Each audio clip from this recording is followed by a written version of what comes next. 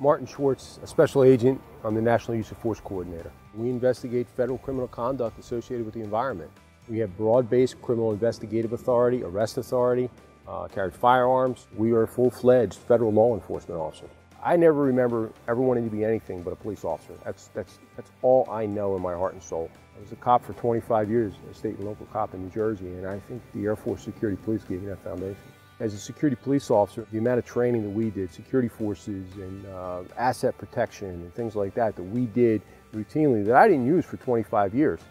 Now, you know, there are things that I learned many years ago that are coming into play in the law enforcement business. I did a lot when I was in the military.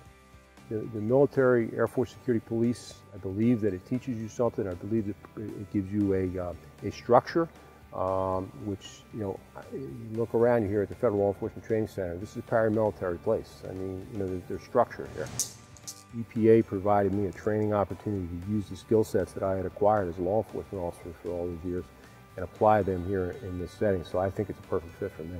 We've come full circle on this. I can remember there was a stage in my career where very few people coming into the business were veterans. Today, we see a lot of veterans coming into the business. A lot of folks with military service, prior military coming into this business.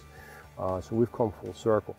When I look at a class of 23 students, and I know that I've had a part in sending them out of here to do their job safely and correctly, yeah, that's very, very, very fulfilling. One of the things that happens to me, and I think if you ask any good instructor, they'll tell you the same thing. When a class ends, we crash. You know, we crash physically, emotionally, and mentally because we have put so much into that 8 weeks. We've put every ounce of who we are and who we've become over whatever period of time into that class, so they leave here with the best training that they could possibly have.